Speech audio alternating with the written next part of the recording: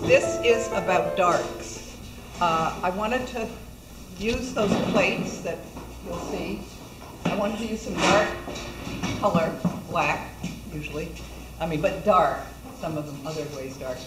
And I wanted to have people try to focus on working out from those darks if you can. Using that as what sets up the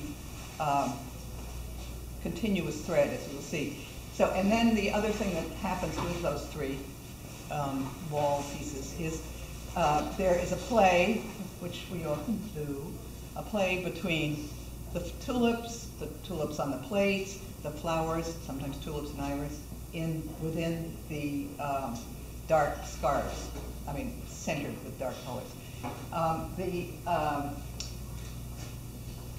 For 1 second, maybe do some swatches, which could be kind of fun, of dark blacks.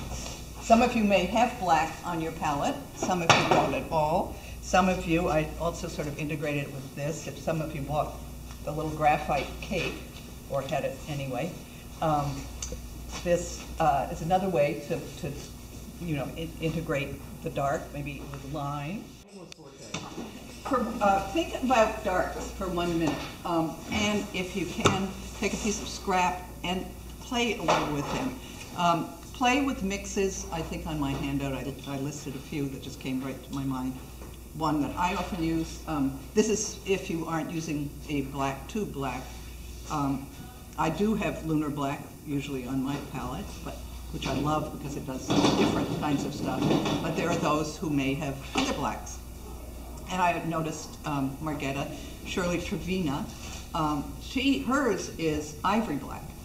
Often, she uses a lot of blacks, but anyway, so there are straight blacks, but what was I going to say? Purple, a nice rich purple, carbazole violet, and perylene green can combine in combinations that you play with into a beautiful black, or let's just call it a dark, but black, what is black after all? After all, it's the absence. No, it's the presence. Negative. It's the negative. Colors. Negative all colors. White is the present. In terms of color theory and light. Doesn't make sense. It doesn't make sense, but that's why we remember it. That's right. Then there are others like a strong red, like alizarin. There are others, and the old alizarin makes them much darker than yes. The other one, which is better in many ways, and also for lazy kind of thing. With Windsor green? Windsor green is a good one, and you can try it with other greens. I'm sorry, alizarin red with.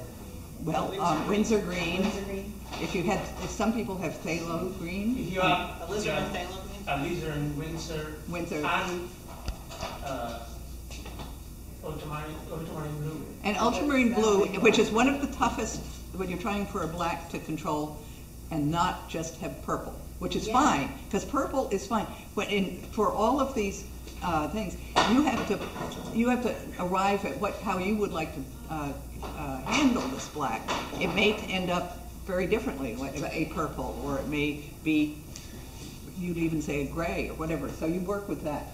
Anytime you're working with black or the concept of black, think also about the grays. And actually, there's certain of those cloth scarves things where you might be playing with just that range.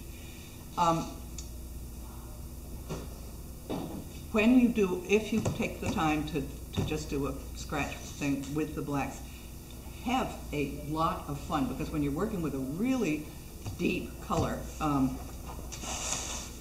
you get the opportunity to come back with washes. I'll just do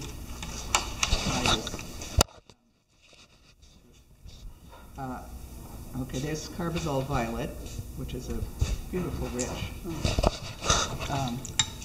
thing. And here is perylene green.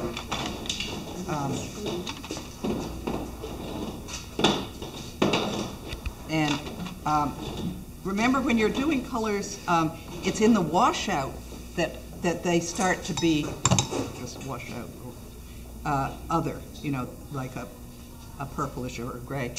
In the rich, pure thing, if it were a little swatch, it would be, you know, serve as black. Then, come back, well, I already did in a way, come back with some water. Let me do one with lunar black so you can see what lunar black does. Here's lunar black. See what it does immediately. It has this granulation, which is so much fun. And it is fun to actually add it into something else. And you'll get this. But here, when you know, you can just drop a bit of water, say, let's do it right, and watch some of the crazy stuff that will happen. Again, here's a thing where you play with this kind of backwashes and blossoms and everything. Think of, you have to play with the drying time too. You might let it dry a little longer and then drop something like. So in these things that I've set up on the wall, if those of you who are doing them, think, you know, you're trying to talk about what interesting things can happen within that, working towards those blacks. All of us sometimes use and know of black or very, very darks as saving a painting sometimes, as being the thing that, you know, you're working with, something's not working. And whang, sometimes you just go in and say, all right, I want all this butter to pop right out. I'm going to put a real dark background and the butter's going to sing. Or an accent that it's partly it draws your eye, but it can solve an area. It also can create edges and things like that will, you know, again, pop. So some of it is tricky things to fool you as a salvation in a painting. But now, one of the things that you might want to just really work with is thinking from the beginning about black. Some of you might have indigo, some of you might have Prussian,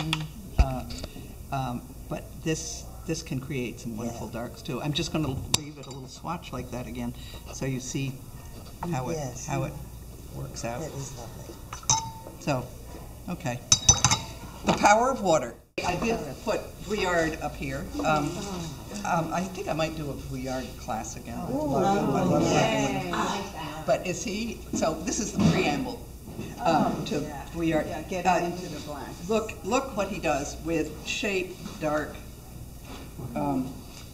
Talk about salvation. I mean, though that's not salvation, but it's these punching up, so you get these unbelievable shapes, and what's beside that, like these vital tulips or whatever,